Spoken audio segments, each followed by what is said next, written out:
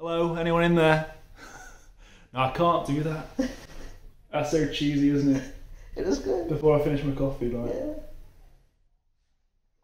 Alright. One more time.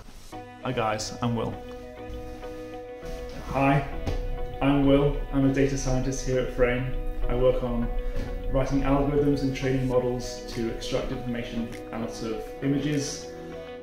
And yeah, before this, I was a PhD in volcanology and made the transition here to Frame afterwards.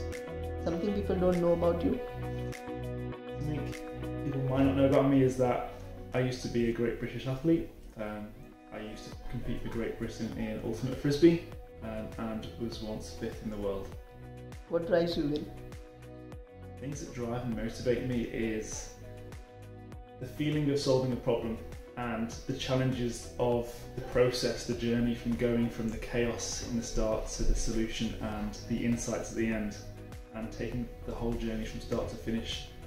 It's really great to get some meaningful insights out of something that seems so able to get started.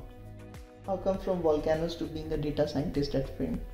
So yeah, when I was studying volcanoes, I really started to get this passion for writing algorithms to solve these problems, and I realised that there's a huge opportunity and potential in image recognition for everyday problems, for real world problems that everyone's facing. So what specifically you love about your work?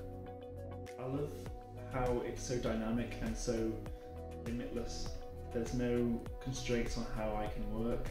It's very exploratory. It's using new techniques. It's going about problems in ways that maybe are a bit more outside the box, and it shows in the results. It's great.